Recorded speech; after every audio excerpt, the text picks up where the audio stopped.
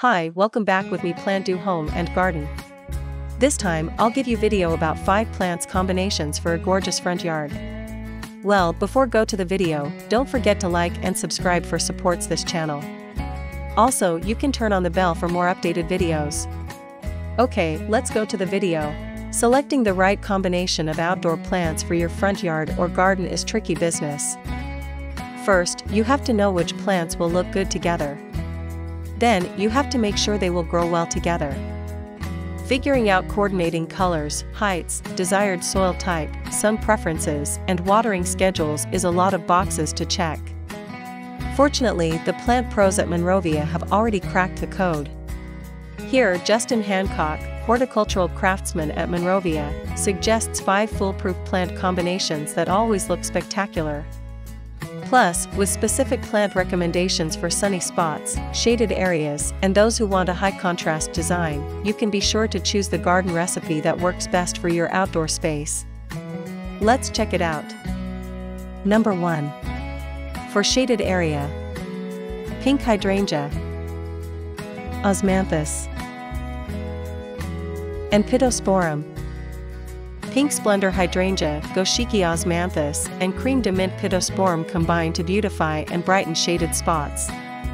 The creamy white variegation in the osmanthus and pittosporum, plus the soft pink hydrangea blooms, practically sparkle in the shade. They also work well creating garden layers, low-growing pittosporum in the front, hydrangeas in the middle, and taller osmanthus in the back. Number 2. For high contrast. Hydrangea,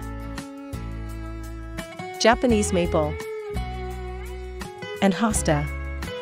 Seaside Serenade Cape Lookout, Martha's Vineyard, and Cape May hydrangeas are natural companions for hostas. Their leaf shapes complement one another while the big, fluffy hydrangea flowers add contrast. Boost the contrast, both in color and texture, with purple Japanese maple, like Crimson Queen. Number 3. For sunny spots. Salvia, flower carpet rose, and lamb's ear. For hot, sunny spots, it's tough to beat the bold colors of Vibe Ignition Purple Salvia and Flower Carpet Red Ground Cover Rose.